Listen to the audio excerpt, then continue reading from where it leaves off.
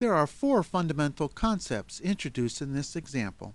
They are the ritual, which is executed at the beginning of our program, the direction register, which will specify whether an I/O port is an input or an output, inputs, and outputs.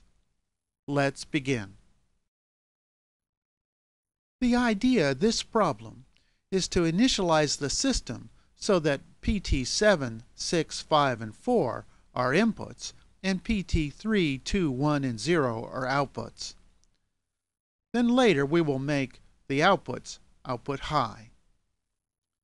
The first concept we have to deal with is the idea of a direction register. Port T has an associated definition called data direction register for port T. The data direction register will specify whether the port is an input or an output. To make a pin an output, we will set the corresponding bit in the direction register high. Our software will have two parts to it.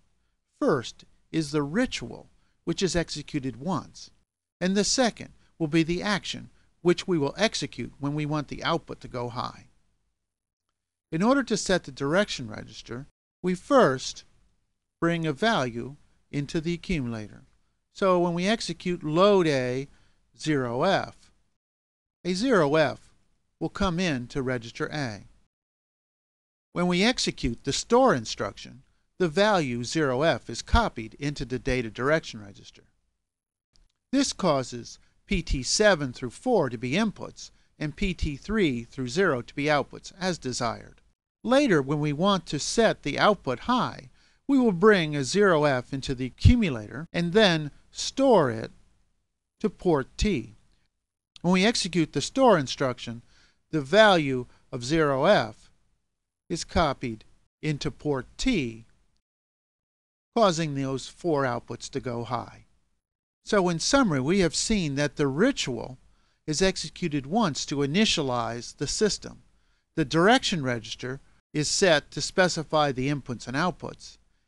And to cause the output to change, the program will store to port T. Thank you very much.